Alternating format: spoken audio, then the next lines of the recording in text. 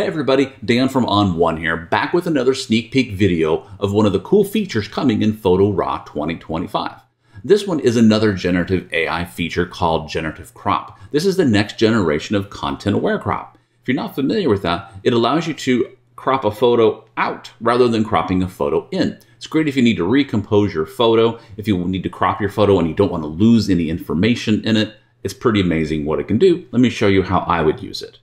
So on a photo like this, let's say my client wants to order a big print, like a 24 by 30 inch print for their wall, and I want to sell them that. That's a great size.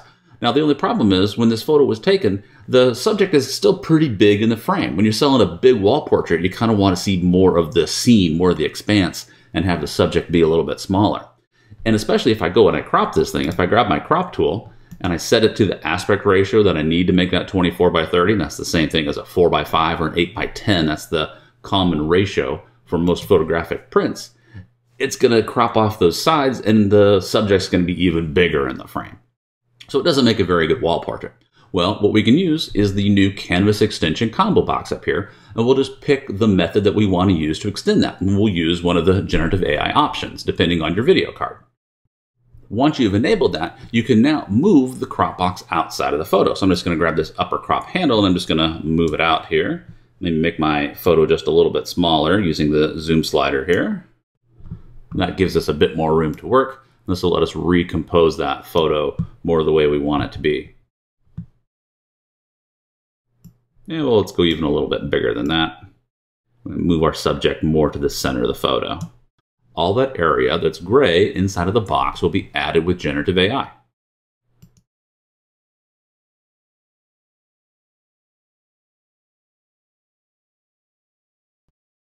And bam, there you go. It was able to extend my canvas and fill in realistic image detail all the way around. It kept the line of the dock, kept the focus the same.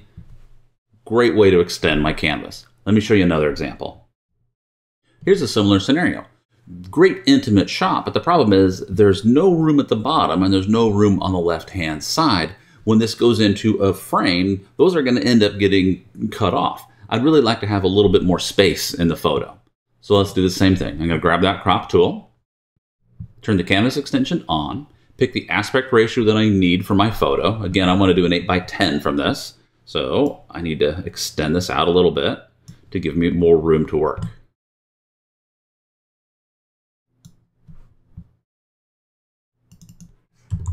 There we go. I like that composition better. Let's hit the OK button.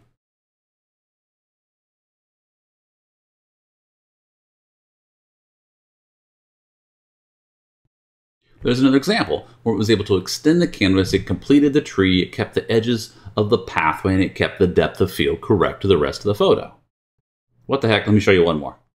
All right, let's say I really like this photo, but I want to make a square print out of it because that happens to fit the space on the wall where I want to hang it best. So I'm just going to grab the crop tool. I'm going to switch it over to a square aspect ratio. I'm going to turn canvas extension on. And then I'm just going to move the crop box to the edges of the top and bottom so that I can keep the full composition of the original photo, and then we'll just add in the areas to the left and right. This is adding about 50% more pixels to the photo.